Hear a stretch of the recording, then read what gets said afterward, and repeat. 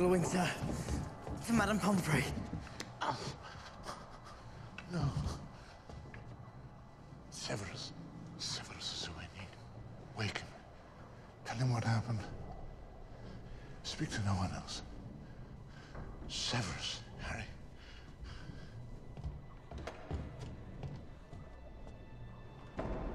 Hide yourself below, Harry. Don't speak or be seen by anybody without my permission. Whatever happens, it's imperative you stay below. Harry, do as I say. Trust me. Trust me.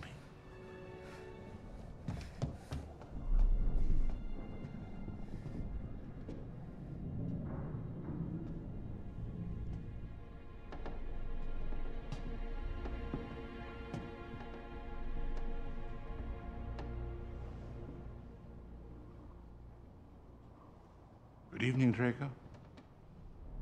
What brings you here on this fine spring evening? Who else is here?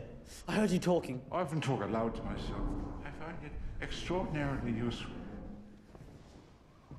Have you been whispering to yourself, Draco? Draco, you are no assassin. How do you know what I am? I've done things that would shock you. Oh, like cursing Katie Bell and hoping that in return she'd bear a cursed necklace to me. Like replacing a bottle of mead with one laced with poison. Forgive me, Draco. I cannot help feeling these actions are so weak that your heart can't really have been in them. You trust me. I was chosen.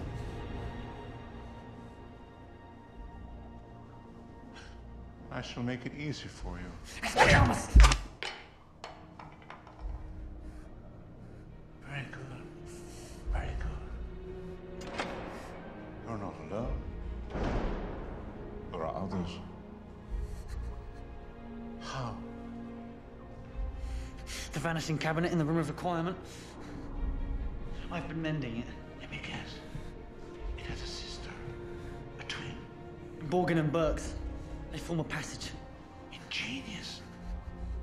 Draco, years ago, I knew a boy who made all the wrong choices. Please let me help you. I don't want your help. Don't you understand? I have to do this. I have to kill you.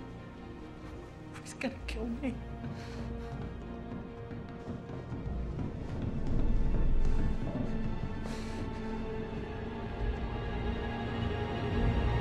Well, look what we have here. Well done, Draco. Good evening, Bellatrix. I think introductions are in order, don't you? Love to, Elvis. But I'm afraid we're on a bit of a tight schedule. Do it! He doesn't have the stomach, just like his father. Let me finish him in my own way. No! The Dark Lord was clear the voice to do it. This is your moment. Do it. Go on, Draco. No! No.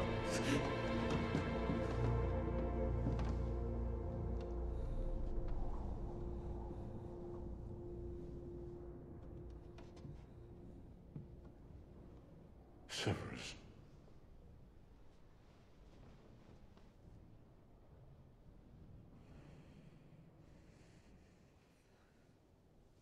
Please.